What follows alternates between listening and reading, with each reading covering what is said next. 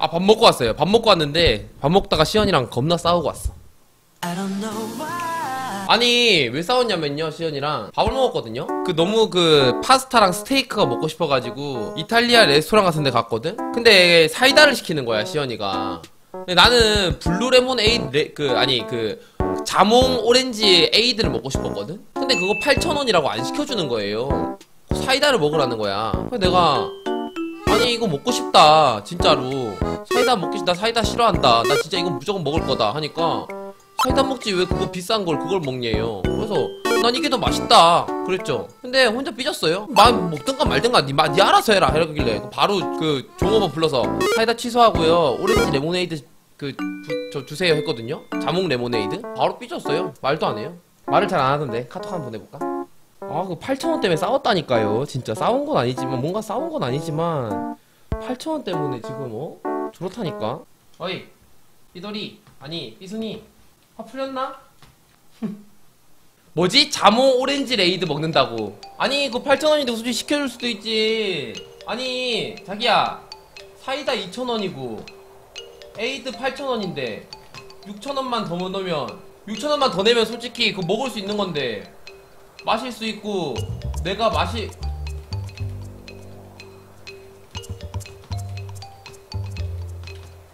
아니 다 마셨는데? 아니 왜요?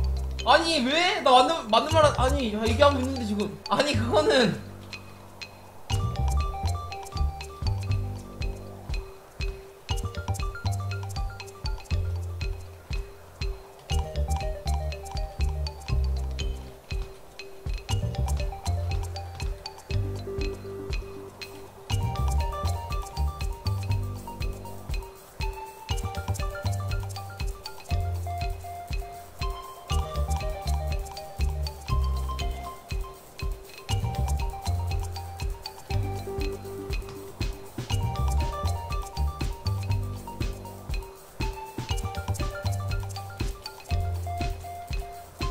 선비코봉이님 별풍선 10개 감사염.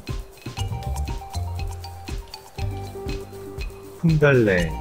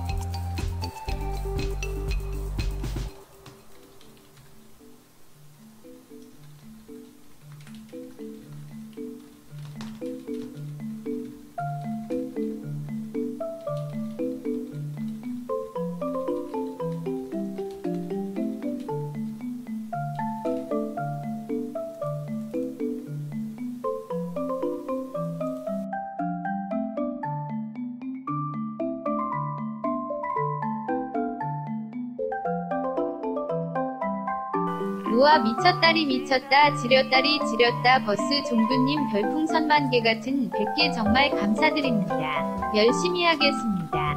형 이걸로 에이드 사드세요 유후.